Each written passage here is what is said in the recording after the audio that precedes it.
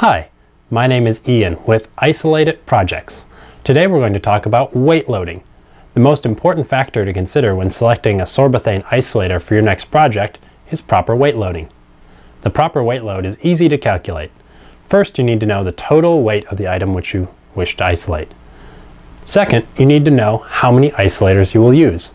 In general, fewer isolators provides less contact points for vibration to transfer between the surface and the object. 4 is normally an ideal number of isolators. In an example of a 40-pound object supported with 4 isolators, we would divide 40 by 4 to find that our total weight loading is 10 pounds. We can now select a proper isolator for the project. All of our isolators come in multiple durometers.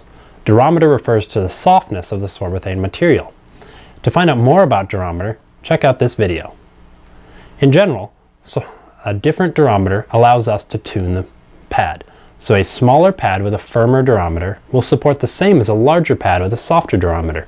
This allows you to find the ideal thickness, diameter, or shape of an object from our catalog to fit your project. We often get asked why we don't offer weight load ratings for our larger pads and sheets of sorbethane. This is because weight load is calculated based on an even weight distribution across the entire pad. It's very difficult to evenly load a pad or sheet of sorbethane. We therefore recommend that for the best vibration isolation, you choose one of our hemispheres, pads, discs, mounts, or leveling mounts. These offer the best tuning.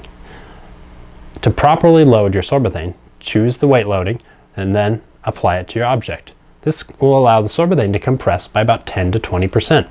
At this point, the internal structure of the sorbethane will begin to behave like a fluid, providing you with the up to 94.7% vibration reduction that you need.